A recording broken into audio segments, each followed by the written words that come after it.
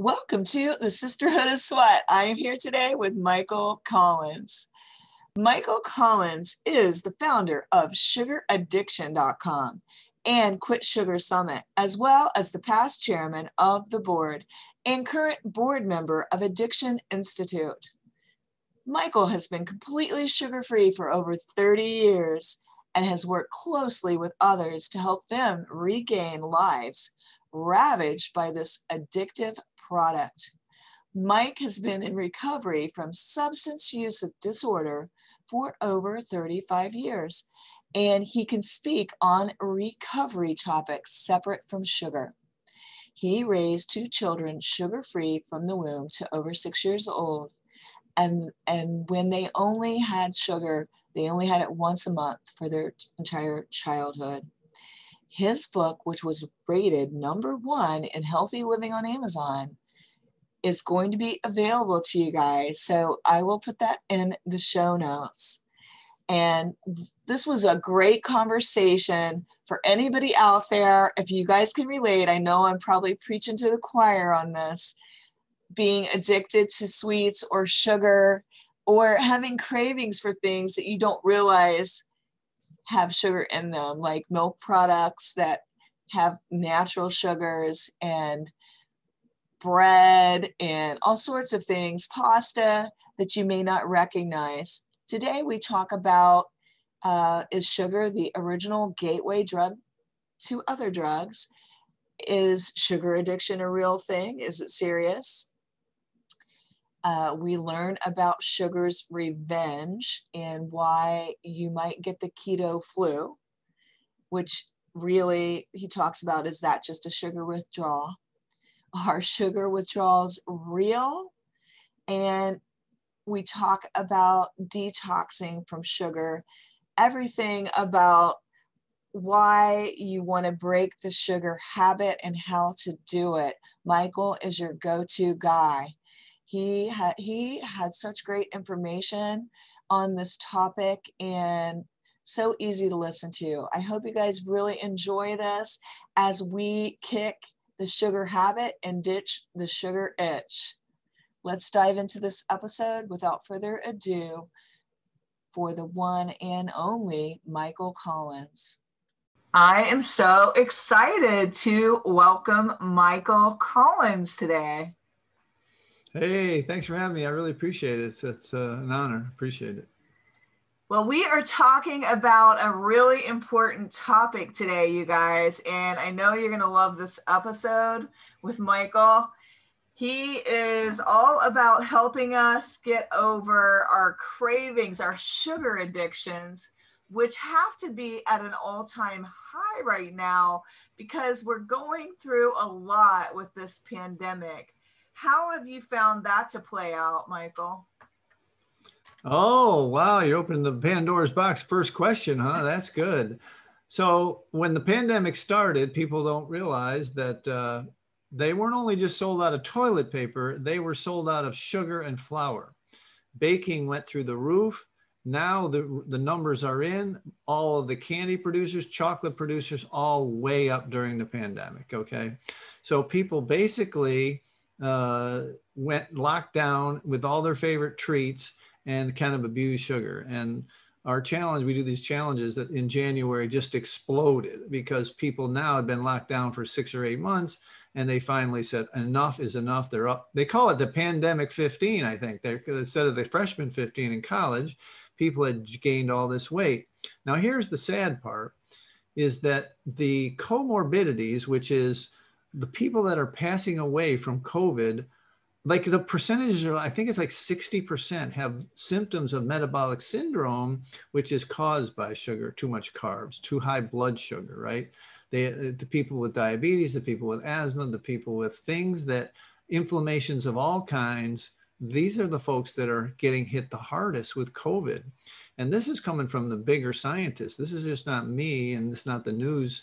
It's coming from the bigger scientists now as the records come in of the fatalities. So it's a big, I think it's a reckoning for folks. They're starting to realize that this stuff can be, dangerous, and definitely to your immune system. Now, how does sugar play a role in addiction in general? Well, you don't pull any punches. It's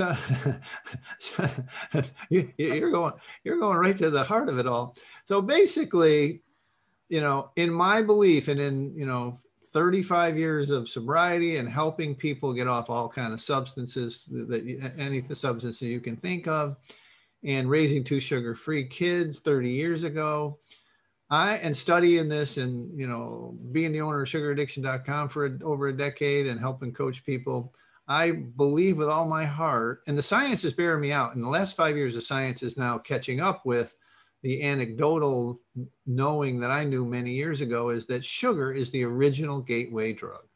Sugar leads people to other drugs. Abuse of sugar, heavy use of sugar leads people into other drugs. There's a great YouTube video with Eric Clapton out there on YouTube. It's short. He's being interviewed at 60 Minutes, Ed Bradley. They're sitting in his $7 million Antigua treatment center. And he says, so Eric, this addiction thing, it started with heroin, right? And Eric Clapton says, no, Ed, it started with sugar. I said, when he was 5 and 6 years old, he would eat bread and butter and sugar sandwiches he said, to change his state, anything that would make me feel better. And to have had that awareness, obviously he owns a treatment center. He understands it. He's been sober for 20 years or 15 years. And so he understands it, and he understands what happened to him. And the treatment centers that do better, have better success rates, are the ones who do understand this concept and change the food within their system. So it's the original gateway drug, Linda. It's the original gateway drug. There's no doubt in my mind. Wow. That's like, some serious stuff right there. You're laying down some good facts. Yeah. And I will say that I would, for everybody that loves coffee out there, yeah, that's like another addiction, a caffeine addiction. And I kicked it. I'm trying to think if it's been maybe 4 to 6 months ago. And literally what I like about it is I don't feel like, how you just feel like you need that coffee in the morning. You got to have that coffee to feel right. You got to go get that coffee. Right. And you want more coffee because you had some coffee. And it's an addiction. And I really like not having anything that has a hold on me. Nice. Now that I haven't been using it and drinking it at all. Right. And I do find I'm much calmer, I will say. I was very heavily caffeinated before. Wow. And I congratulate you. That's great. Thanks. So I'm really enjoying being free from that addiction, as well as a sugar addiction. And I know a lot of people out there really suffer from the sugar addiction. What are some ways that they can, ditch the sugar itch? Yeah. Well, I mean, I commend you for the caffeine, and I want to add that in our protocol, we suggest people quit the caffeine because it does jack your blood sugar and does lead you back to craving sugar. And for the most part, it's kind of married in your neural pathways. Usually caffeine is ingested with sugar, either in chocolate or tea or coffee. And so the two so they got this phrase, wired together, fired together, meaning the neural pathways, when they're, you're getting sugar, you're getting caffeine, you want the other, you want both, whatever. So they're very, very tied. And I once worked with this Olympic athlete, and her coaches started her drinking caffeine when she was 10 years old, not Coca-Cola, coffee. And at 10 for her performance. And she just couldn't get off the sugar. I mean, this woman could do anything with her body, but she could not get off the sugar. For months we worked. And come to find, I didn't know about this. This was years ago, but I didn't know about how much caffeine she was drinking, right? She's drinking black coffee still. And when we got her off the coffee, she was able to get off the sugar. So, the way that you're able to get off the sugars, you have to, when you get to be an adult, you're essentially just fighting off withdrawals. You're not really getting a buzz. You're not getting a lift. You're not it's not energy. It's not anything like that.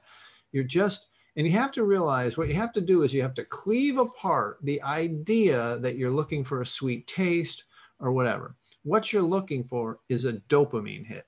You're looking, this has been proven out in the last 5 years. You're looking to get a little squirt of dopamine to feel a little bit better for a few more minutes so that you don't start going into withdrawals. And withdrawals themselves are, although I want people to think nicotine, not heroin, not alcohol. This is a niggling, nasty little habit that's hard to quit. And when you start to quit, you start to feel cravings for the product, right? And sometimes nasty cravings for the product. And so you have to pass through that. But the reason I always say that all the sugar detoxes on the market are wrong is because what happens with the regular sugar detoxes, they actually try and give you pretty pictures of stuff you used to make with sugar and then try and make it in like keto stuff or, fake sugars and all this kind of stuff. And it doesn't address the root issue. And the root issue is what I mentioned, is the dopamine and serotonin and everything. And so until people understand that's what's happening to them and understand that we share our delivery system of this drug, which is sugar, which is a heavy toxin, a neurotoxin, a psychoactive drug, with food. And look, we're not, you do a little alcohol, you do a little heroin, you do a little cocaine. We are pounding 20 to, that's average, 20 to 30 to 40 teaspoons of sugar a day. The Coke's got 12 in it, right? A small Coke. Mm-hmm. So we're talking about like a situation where we have never, and since we were children, ever been off of this, the dose makes the poison, right? I mean, we've never been off of this. Our dopamine's always been in fight or flight. The reason you're calm now is because, you're healing up. Your nucleus accumbens has stopped being manipulated by the caffeine. And so I like podcasts simply because we don't have a soundbite. Like we don't have a meat is murder, or we don't have a friends don't let friends drive drunk thing. I need 15, 20, 30 minutes to set up what's going on with people and their sugar. And it is nothing to do with food. It's only about 10% of the solution to this problem is food or what they eat. I mean, yes, excuse me, you gotta get off the sugar and you have to eat whole food. But beyond that, there's more to it for people to understand.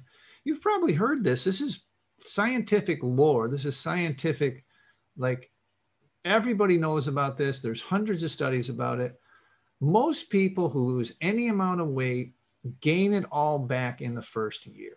And the reason that happens is because they, all the diet books, anything that says lose weight says stop the white stuff, cut back on the sugars, cut back on the powder, whatever, the carbs. But what happens is they don't substitute that emotional management system that they've been using since they were a child. Probably their mother used it on them. That's called sugar.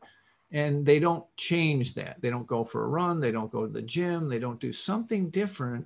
Instead of getting the dopamine hit from sugar, they don't substitute something.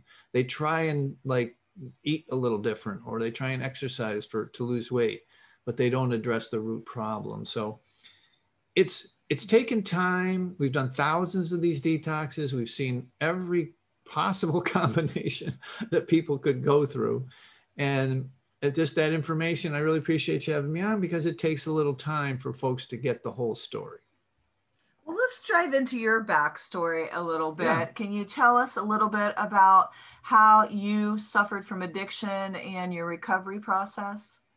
Absolutely. And it's a very instructive for a lot of folks in that I thought I was a regular kid. I thought I grew up as a regular kid. My mom was a sugar junkie, right? And she was my favorite sugar junkie, but it's kind of a sad story. I mean, my grandmother died when she was only 8 years old, right? And so they had to move in with my great aunt, or her aunt.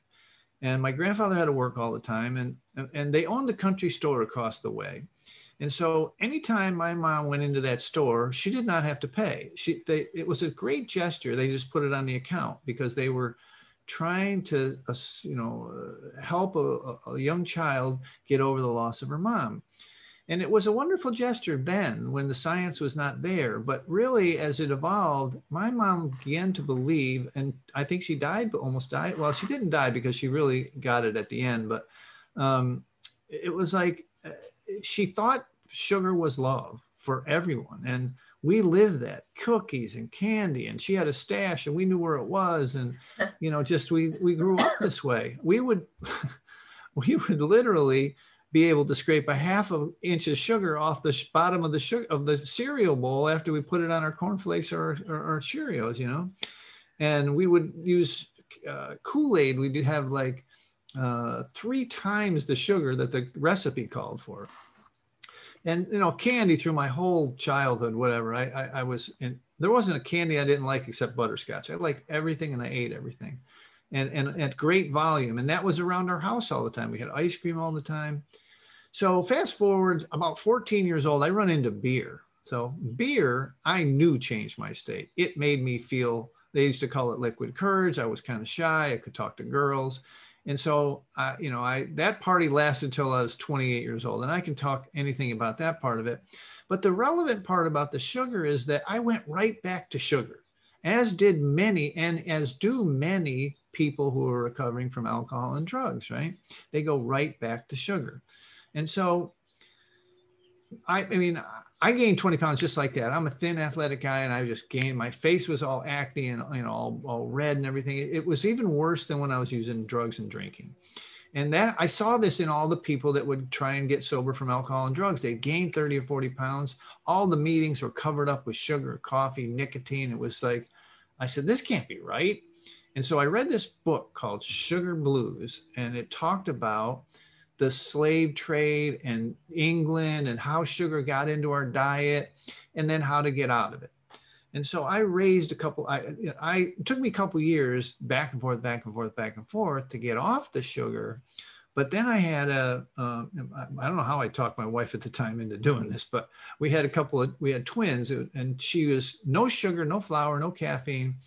During the pregnancy, from the beginning of we found out all the way to they were 6 years old.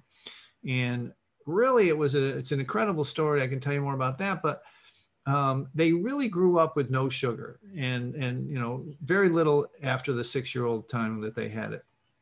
And so my kids always said, Dad, you should write a book about sugar. So I did. And it was out on Amazon a couple of years ago. And I bought the domain name sugaraddiction.com about 10 years ago, but nothing happened. I would get the greatest information. I'd research it and I put it out there. I'd do blogs.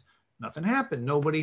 Some people would run with it, but for the most part, it wasn't until about 3 years ago when I started coaching people how to get off sugar, having groups, having Zoom meetings like this with, 40 people in them, where that people started to get real results, right? They started to, and the reason we found out is because they need support, because society's not ready for this message. And you feel like the odd man out, and you feel weird, and you feel like, sometimes they're the only person in their family, and they've still got to cook for the kids, or they've got the spouse is not supporting. And so, yeah, that's the short version. But, I'm a firm believer, as we mentioned at the beginning of the podcast, that sugar was the original drug that I abused, not, beer or marijuana or cocaine, What do you think, as far as your children not having sugar, what differences did you see in them, do you think, because of that?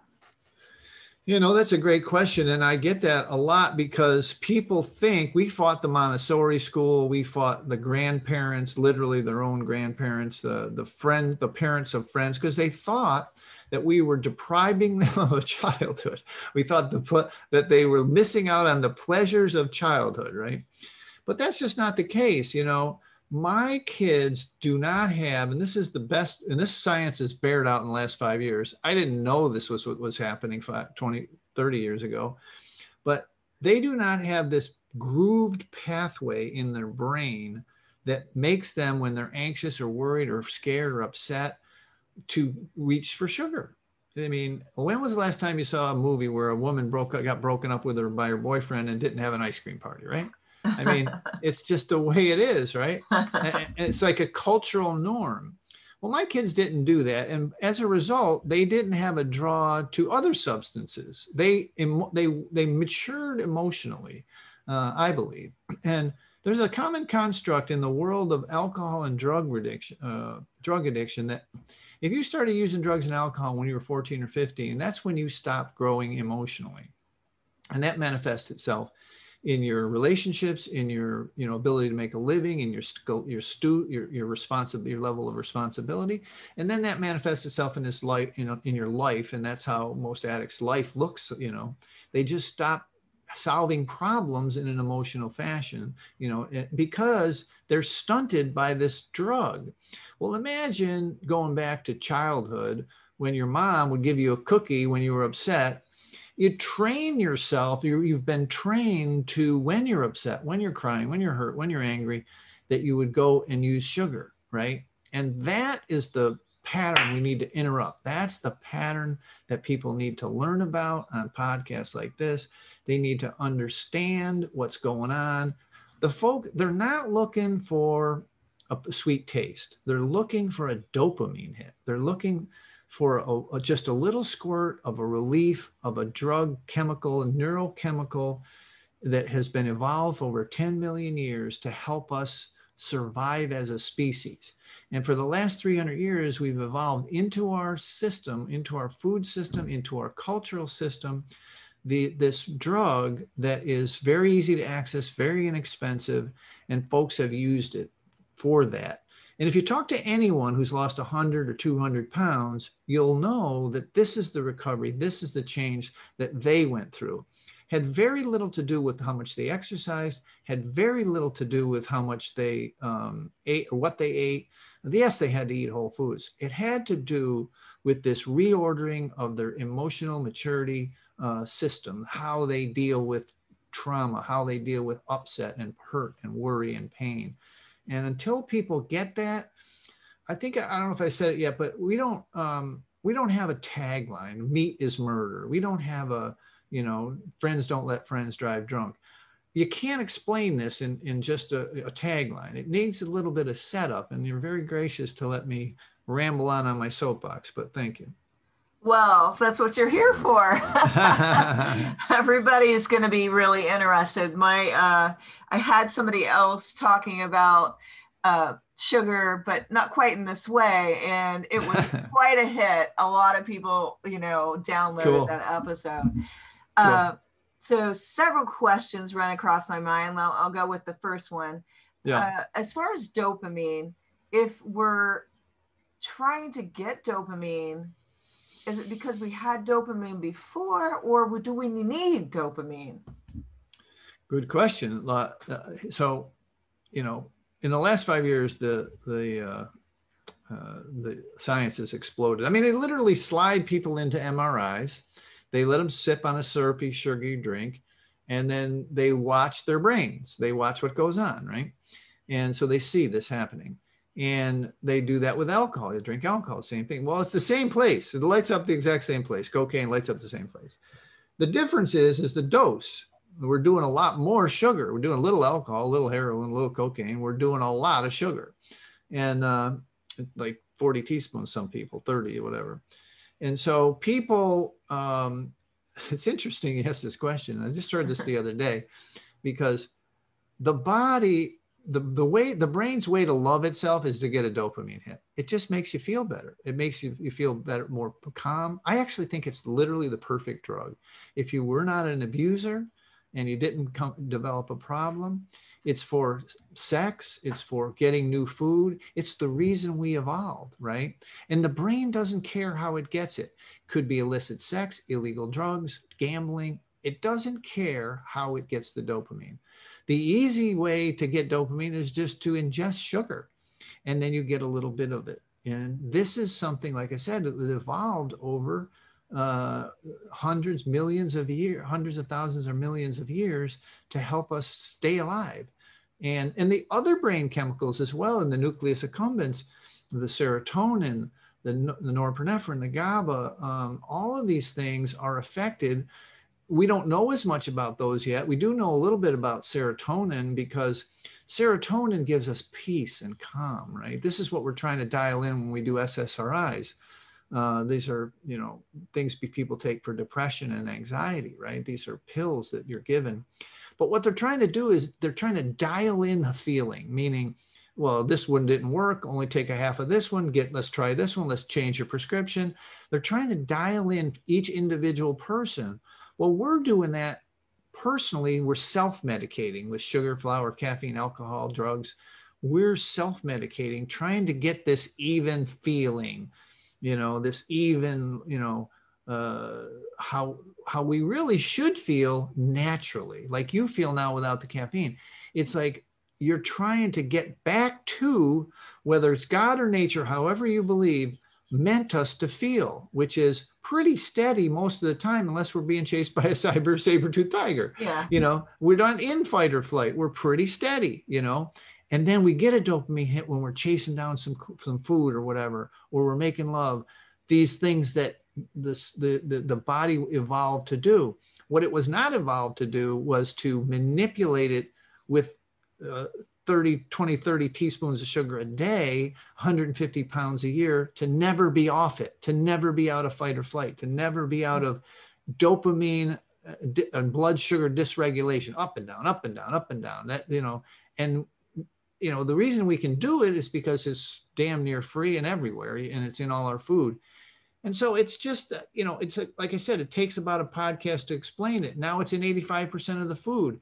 So no one is immune to this, right? Even if you're not a 100 pounds overweight, 200 pounds overweight, verified food, confirmed food addict, you're still affected by it, A long answer to a nice question, but. What can we do to get dopamine a lot more naturally, so that I think everything in the natural is generally better, because it comes without a million serious side effects. And so what are the best ways for us to get dopamine? Because I think if you're getting it the right way, you wouldn't be craving it so much. Absolutely. You don't have those highs and lows. It is steadier. Things that I mentioned, and these are things that during the detox, you have to substitute. Tony Robbins calls it the pattern interrupt. You have to interrupt the pattern of I want sugar.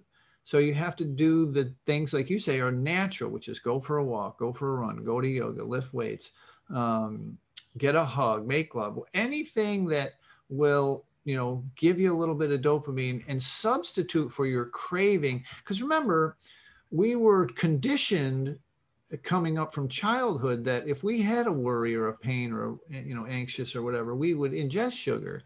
And so instead of recreating that habit over and over till we're way overweight or sick, we need to interrupt that pattern and then go and do these things that I mentioned, these natural things. Even searching out a different food that's healthy will give you dopamine. So if you've never tried a vegetable, if you've never tried beef liver or something that you've never tried, you will get a little dopamine hit for trying a new food, So there's a lot of different ways, and it's essentially self-care, right? When you're taking care of yourself and not allowing the simple, easier, softer way of just ingesting sugar to make you feel better. And that's basically how you do it. You have to do it at the same time. The reason I always say that most of the sugar detoxes on the market are wrong is because they focus on the food. They focus on changing the recipe into something that you can make with sweeteners or, artificial sweeteners or stevia or monk fruit. That doesn't help, because when you get that sweet taste, you want more. So you have to really literally think about, you have to uncouple the food and the sweetness from the behavior and the seeking for the dopamine seeking. So I know that's sometimes it sounds confusing, but it's really pretty simple to divorce. Because remember, we share our delivery system of this psychoactive, very powerful toxin with food, our whole food. So the body, when it craves it in our mouth. It wants to feel the taste or the crunch or whatever. And we feel, and the body's smart. Remember the brain? It wants the dopamine hit. It will manifest these craving feelings. And the thing that people are really in love with, and they just love this stuff, is that if you can get 30, 60, 90 days out, those physical cravings literally disappear, gone, no more. Yeah. And that's the freedom you talk about. Right. Cut sugar out if you want to be free from sugar. Yeah. Cut it out completely. It's kind of it's like a catch-22, right? Mm-hmm. You got to go 100% abstinence just to test it out. I call it a scratch test. Like if you were to go to allergists, they'd scratch you for pollen and ragweed and dust and whatever, But this scratch test is like, just give yourself that break of 30 or 60 or 90 days. I think everything tastes better after not initially, but after a few weeks of cutting out all the overpowering tastes of crap, of food, of junk. You will get in touch with your natural taste buds. You'll be able to 100%. Taste the naturalness of your food, and a sweet potato will be like ambrosia. And when you're eating even just a bison burger, it's going to taste like you're having steak, because you're hungry and you're eating natural food instead of overpowering your taste buds with all this junk. I mean, no truer words were ever spoken. I have so many testimonials of people saying, man, I taste the sweetness in carrots and peppers, and really tasting sweet. Macadamia nuts taste like candy. I mean, they literally have scientists. I don't know if the book's around here somewhere, but they have scientists that, this book here. I mean, folks, literally, like I got it all marked up and everything. Salt, Sugar, and Fat by Michael Moss, right? And basically what's going on is they have scientists on the other side trying to find this bliss point where people take it's just sweet enough, right? Yeah. And when you stop it and your taste buds readjust, real food just tastes so much better. It's so weird how that happens, for sure. And also, I would equally say I did an experiment with fake foods. After I did a competition, I never would go and do what most people did, which was they would binge eat all the things they never ate during show prep. And I thought, I have never, ever done that. But, I'm going to take today, because sometimes it seems like if you just take that one day, you've got it out of your system, and then we'll move on. So I said, all right, I think I'm going to do this. And so I was eating the junk, and it was getting to be nighttime. And I think I was eating, I don't know what it was, some kind of cheese puff. I had brownies. I ate stuff I never eat. And I remember thinking, oh, you could just eat your way through this bag and never be satisfied, because this food is fake. It's not real food. And that was like such a epiphany to me, that's why people it's just not real. Once you eat that real food, you're satisfied. You get satisfied with real food. No, 100%. You're exactly right. So I got a question for you. Did you ever pass through in training for shows the carb loading phase where you would gain weight and then cut weight? I know what you're talking about. When I carb load, I don't gain weight, I lose weight. Really? I gotcha.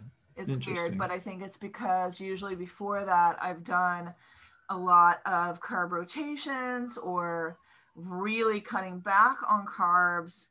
Right. So you may be not eating carbs and you're only carb loading 2 days a week.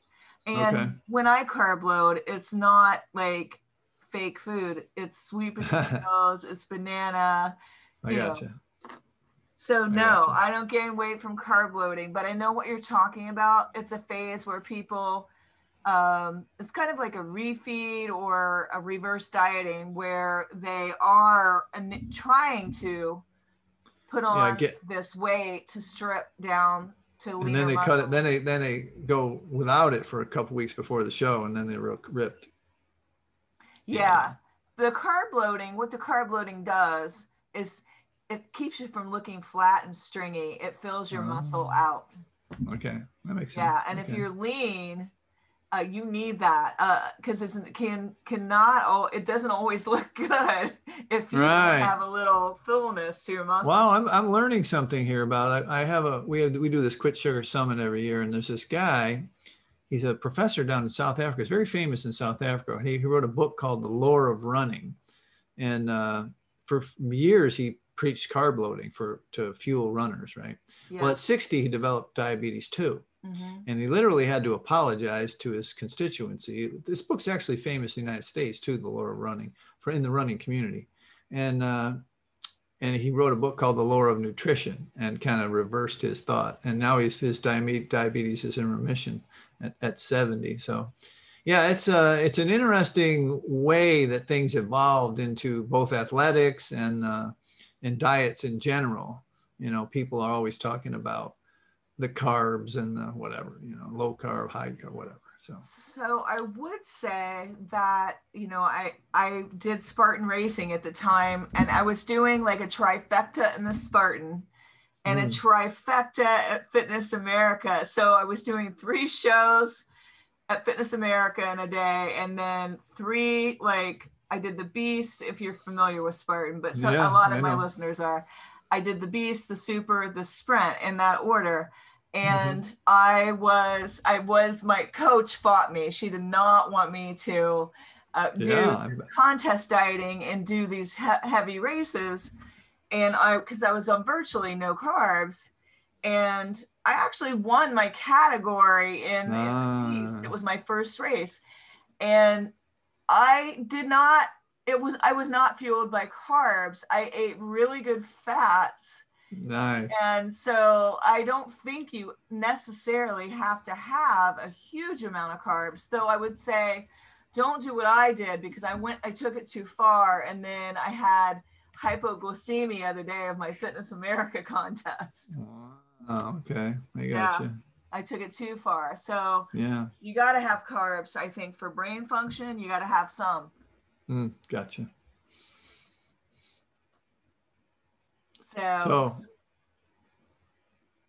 go ahead. What else can I help? What else can I impart on your folks? Oh gosh, so many things. Let me ask you about this one, because I know what I think go-tos are for supplements, but what kind of things would you tell people if they're trying to kick the sugar and they're having a hard time? Are there any little, I don't know if I want to say quick fix, but something that they could do to kind of ease them into this getting off of sugar so they don't get the keto flu? There's a lot of really good research, and a lot of people have done it for a long time. There's some amino acids that work very well for that. They're all available over the counter. L-glutamine, tyrosine, GABA, these kinds of things. They help. Remember, you're not trying to, you are fighting off an addiction, but you're really trying to rebuild your brain. You're trying to rehab, literally a brain rehab. So that, what I find a lot of times is people, when they get off of it, the 30 or 60, 90 days, whatever, longer, they think to themselves, how could my behavior have ever been, how could I have ever thought that my behavior was acceptable even to myself, where they would be, either morbidly obese or even overweight, and that they knew everything about dieting, they knew everything about nutrition, but they couldn't stop. And the science is really coming out now that says, it doesn't matter about calories in, calories out. Yes, you have to eat whole food, but it really matters is how well your brain is functioning, and to understand that when you want sugar, you basically want a dopamine hit, and that you have, in science, it's called down regulating. You have thinned out, you have less dopamine receptors. And that's just really the beginning of the science that's exploded in the last 5 years. And the people that have been working with these amino acids, those folks they've done 4,000 and 5,000 and 6,000 people, individual, one-on-one in treatment centers. They're very familiar with which one works when. There's a lot of, what's that word?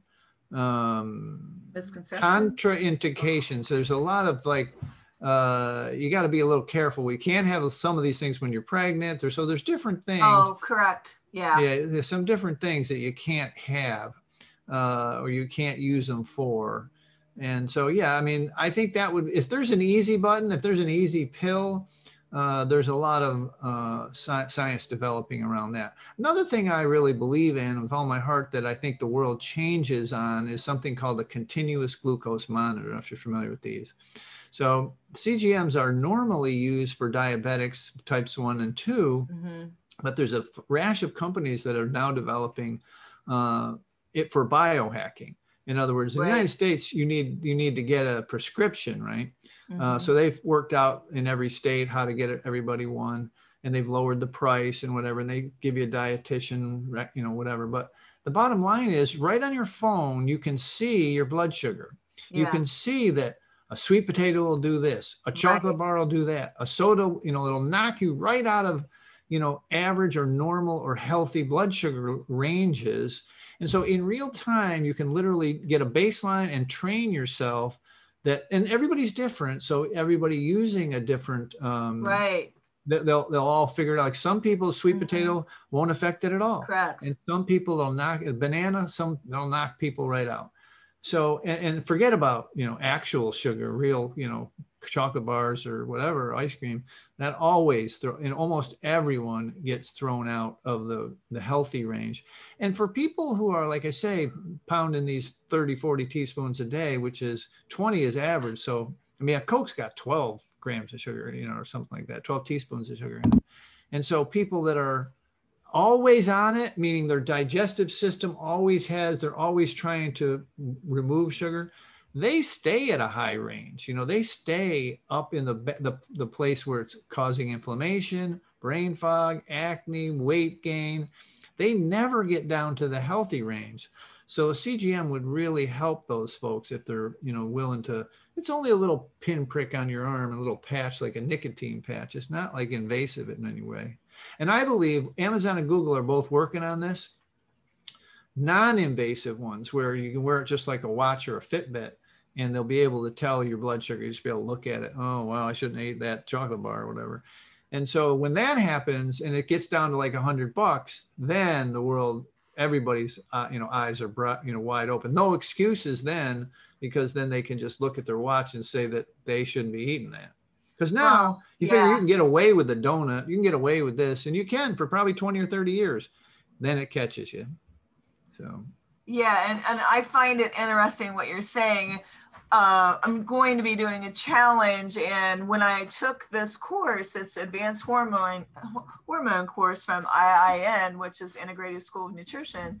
Okay. They had us do blood sugar testing, which is basically what you're talking about, and you use the blood, you know, the blood monitor. You stick in your finger all the time. And so seriously, I didn't get very much blood until my son really showed gotta like pull down through the finger, massage it down, milk it. And then the blood just flows so that you can get an accurate reading. If you don't have access to what Michael's talking about, just doing a simple blood sugar test. And so we'll be doing that in our challenge, and then I'll be able to tell people after they fast exactly when they eat that, where they fall on. Love it. Yeah. Great idea. It's huge because you'll find out, oh, wow, my body doesn't metabolize oatmeal or you know, whatever it is. And you have to do it periodically because your body changes as you wean yourself from these substances. Yeah, that's the difference between the two devices. And the finger pricks have been around a while. You have to take, you know, you have to say you have to do it before you eat, then you have to do an hour after you eat, then you have to do an hour after that, so you can see what happened in the graph. And the continuous one will show you like all the time, you know? Yeah, I think the other way sounds better. And I will tell you, after I was pricking my finger and did not, you know how to get the blood flow going, I thought, yeah, I'm not doing this on a regular basis because it's, you know, I had to do too many finger you do 3 or 4 and the one finger starts to hurt. Yeah, then you're like, that doesn't feel very good. But once I figured out how to do it correctly, then I was like, okay, I could do this. I don't want to do it all the time, but no, it's perfect for a challenge. I agree. It's perfect for a challenge. People they got to get a baseline. I mean, some people, like I said, they will prick them and they'll be like 180, 190, 200. And they're like, and it doesn't go down. It doesn't go back to the, the 70 to 130 range where it should be, or 70 to, so yeah, they got to get that baseline. So one more thing I want to ask you, because I know this happens whenever I have people following my plans in my book, The Sisterhood of Sweat. People will get, because they were eating fast food and they were eating junk, and now they're eating all clean, they'll get like the flu. And do you think this is really just sugar withdrawals? What do you think causes them to get sick? Oh, absolutely. I think, a lot of the, definitely the keto flu is that it's identical. I mean, if you put the two symptoms side by side, they're all the same, exactly the same symptoms. And the regular flu, I think, is the body's way of trying to rest and to detox from sugar. It's a kind of a natural push to detox, for sure. So yeah, I mean, I'm probably, people say I say it actually, I'm too holistic for my own good, and I find that people who have toxicities of all kinds, that these quote unquote flus and things where they get sick, or, I mean, they're just detoxing from the crap. The body's saying enough already, and they're going to shut you down, and they're going to give you the runs and the sniffles and the urination. And I mean, look at the pre-diabetes symptom of frequent urination. One of the benefits of what we do is that people can sleep through the night. Okay. For the first time in their life, they don't get up 3 and 4 times to pee. And this is like the better benefit than losing weight or anything else, because they get a good night's sleep. Because like I said, one of the symptoms of diabetes and pre-diabetes is frequent urination. It's the body system trying to detox the worst in, worst out first, right? So that the sugar comes first. And then all the other toxins, they don't get to get out, because the body's working its ass off to get the sugar out and peeing and sweating and doing everything else to get it out. And then when they get off the sugar, the withdrawals are simply the other toxins now have a chance to get out. They get into the blood system from the fat and everything else. And then you're going to feel lousy, and, you're going to be in withdrawals. So yeah, it's definitely all these kind of things are man-made at some level, right? They're like the sad American diet, the standard American diet is causing these things. And then when people the reason I know this is because I've had thousands of people get off every kind of medication, put diabetes 2 in remission, get off SSRIs and, all kind of, not me, their doc says this. I just got them off sugar. I didn't change this. Their doctor told them to change. Right. And so they basically have been detoxed correctly, and so, yeah. Right. Like I know there's a lot of different detoxes out there. Right. So what kind of method do you use?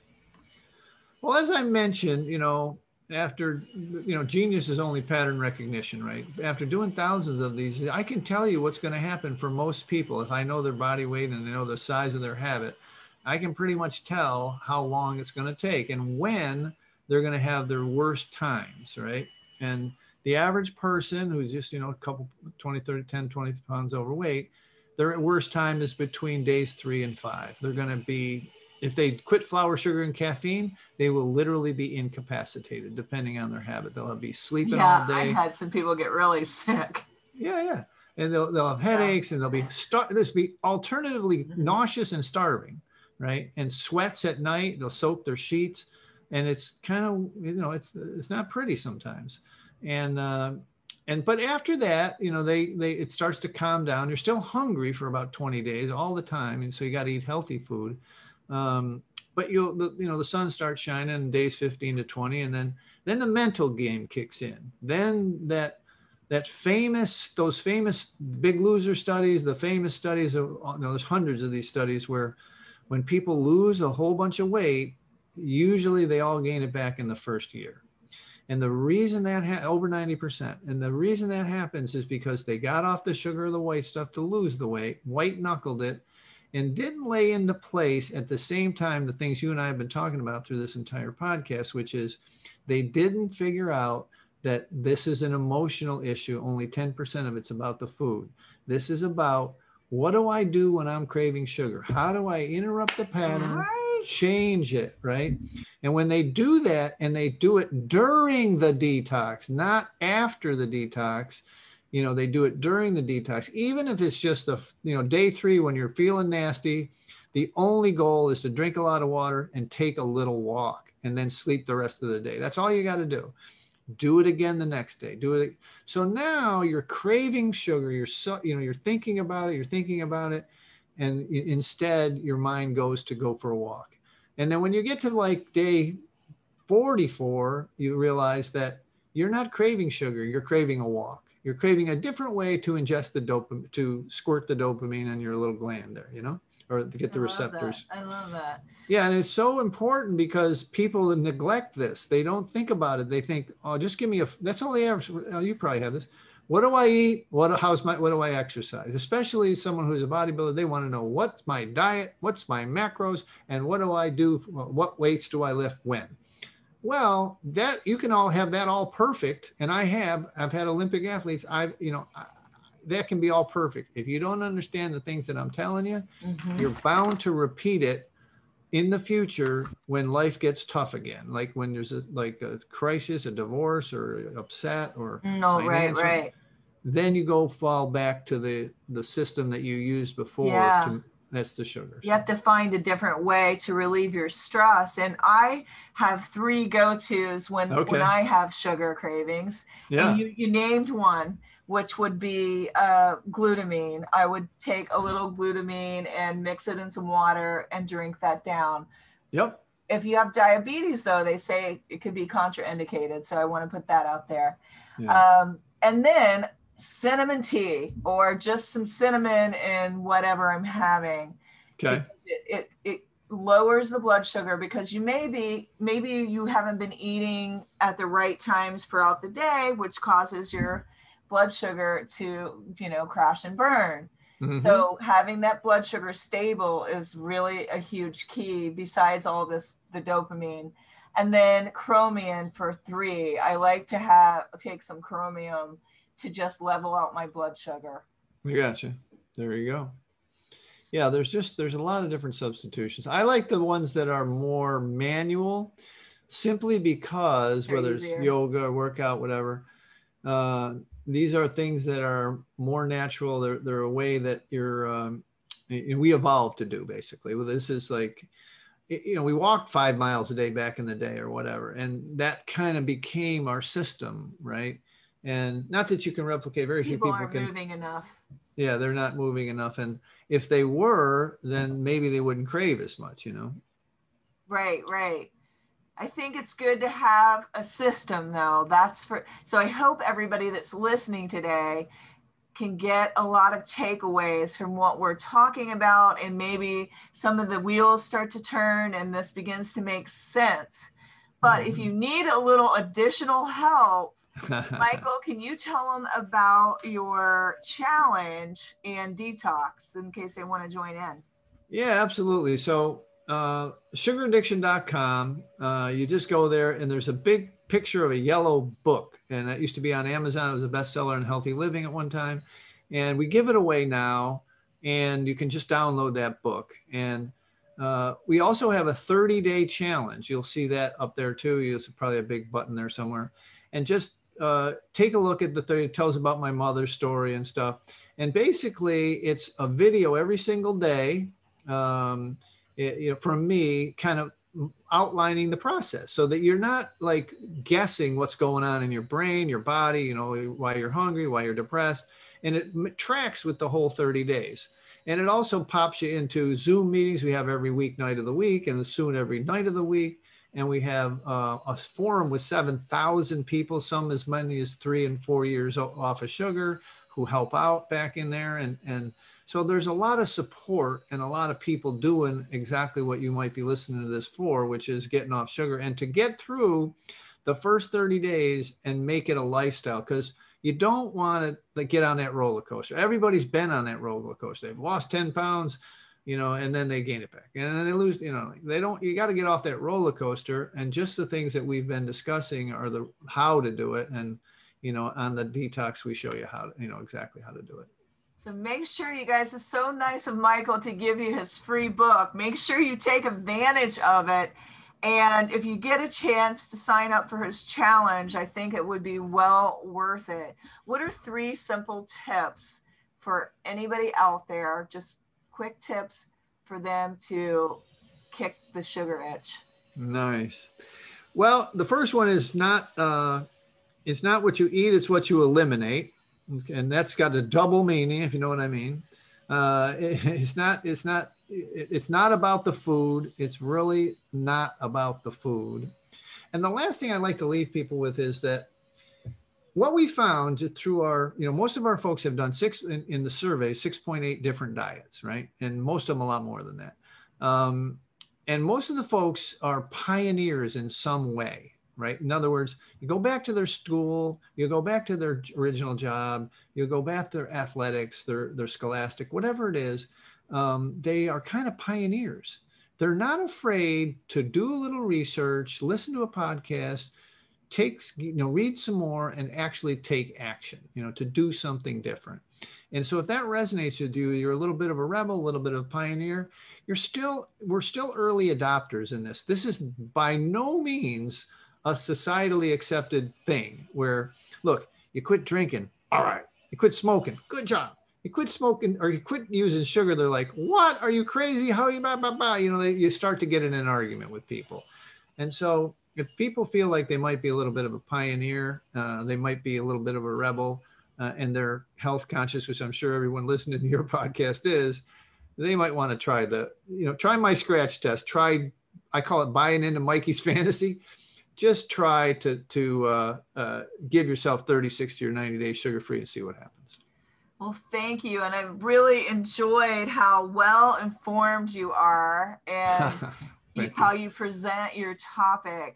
It made it very interesting. And also as well, I salute you for overcoming your addiction and helping thousands of others. That's quite a tribute. Well, thank you. I mean, I same to you. I mean, the people that are out there, getting the good information out there deserve a round of applause for sure.